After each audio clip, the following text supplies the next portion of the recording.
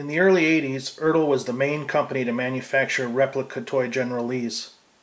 It was only a matter of time before other toy companies decided to cash in on the popularity of the TV show.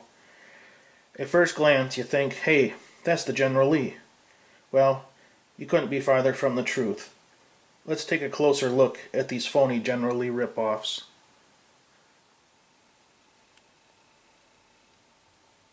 To be fair, this first General Lee isn't exactly a rip-off.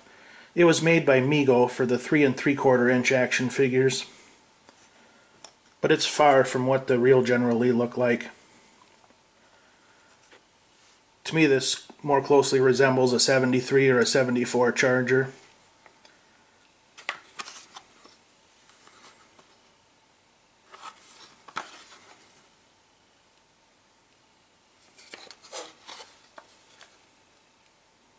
Just look at the tires on this thing. Look how far they stick out.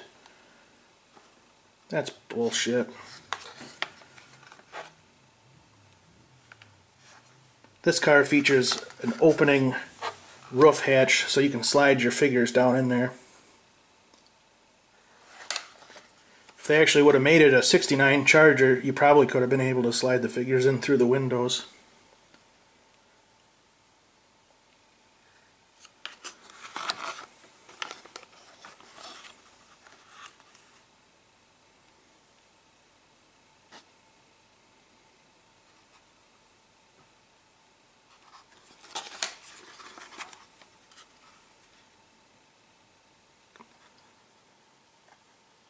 What do we have here?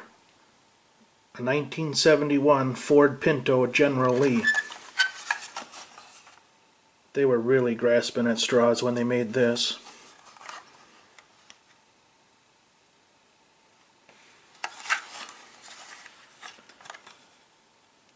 '01 on the door, just spelled backwards.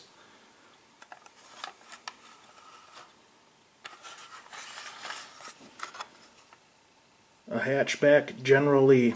Did you ever think you see such a thing?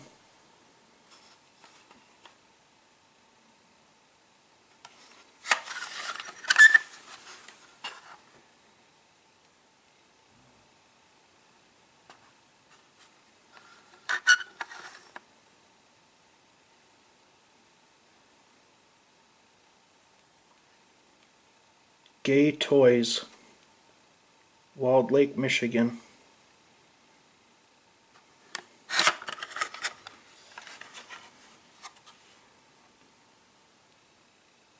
The next rip-off appears to be a 1972 Ford Maverick.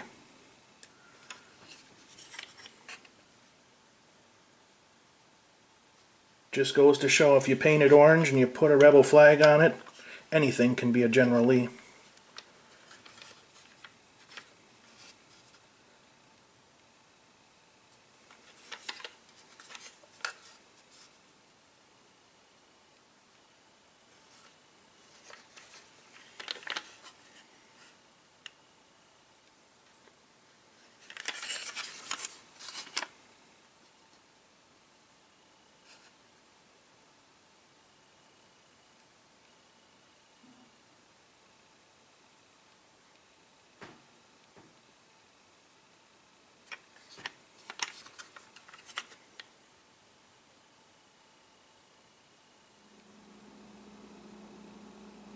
This last rip-off most closely resembles the real General Lee. It's got the vector wheels.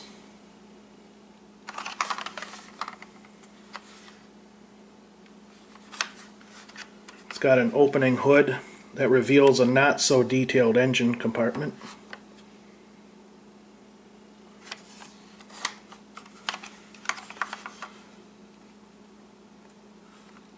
The Confederate flag has migrated down to the door.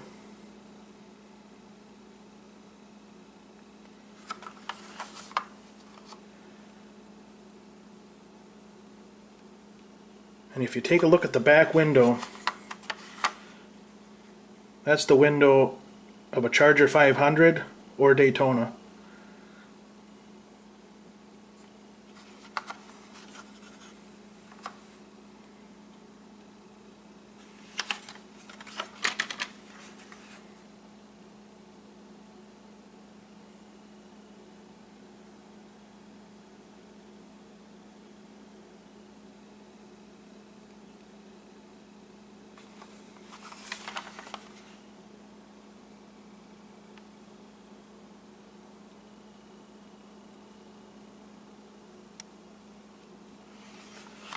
So there you have it. 4 General Lee ripoffs.